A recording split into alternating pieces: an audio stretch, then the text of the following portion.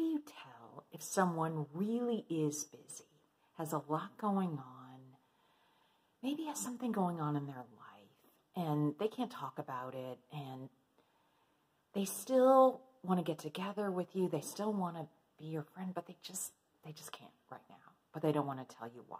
Or they really don't want to see you anymore, and they're using that as an excuse. How do you tell the difference? All right, someone who genuinely wants to be your friend will still get back to you right away when you contact them. They will still send you a quick text or an email, or they'll call you, or they'll approach you in the hall, wherever this is that you know them from work or school.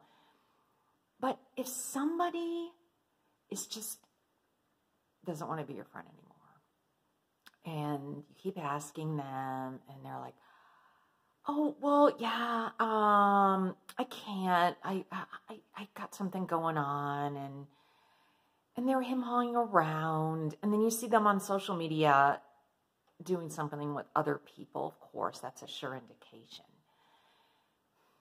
And then you ask yourself, well, why? What is it about me? Why don't they want to get together with me?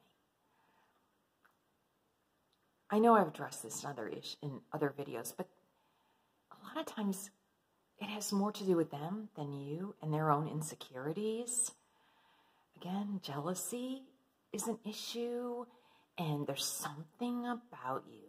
I mean, it's probably not a coincidence that you suddenly got this promotion, or you did great in some class, and they're in the same class, or they work at the same office, and you got the promotion. I mean, that's not and then all of a sudden they're distancing themselves.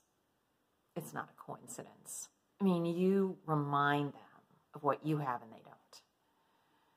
That's one reason.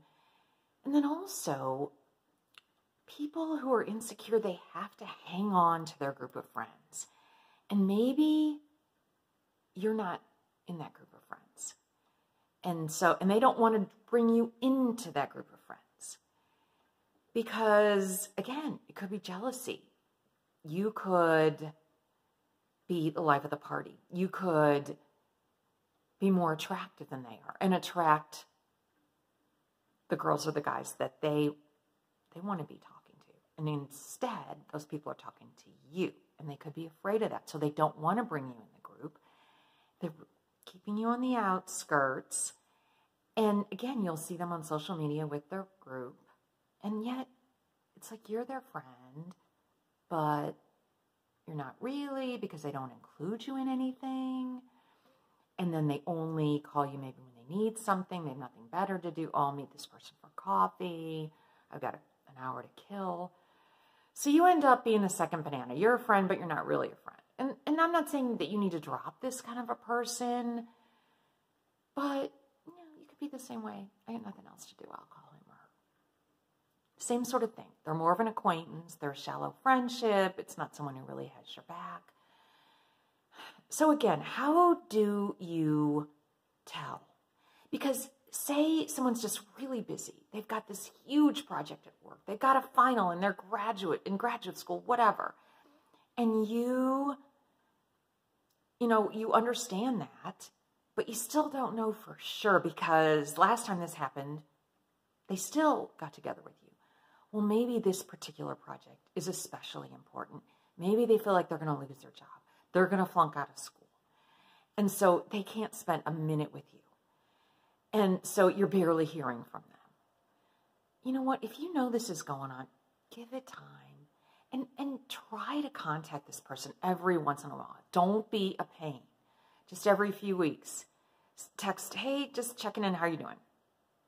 That's it. Don't make it this long conversation. Don't expect them to get back to you right away with some long explanation as to what's going on. Don't give them an ultimatum. Well, if you were really my friend, you'd be here for me right now. This isn't the time or the place to do that. Give them time.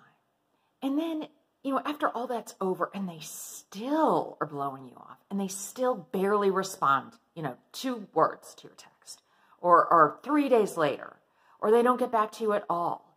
Or like I said, they hem-haw around, well, I'm not sure, maybe. And they really are blowing you off. And there's nothing you can do about it, except to know that things do change, situations do change, life changes. And maybe they're not in a situation right now where you fit into their life. And maybe down the road that you will. But then at that point, you got to ask yourself, nah, I've moved on. Do I really want that friend? I don't know. It's a question.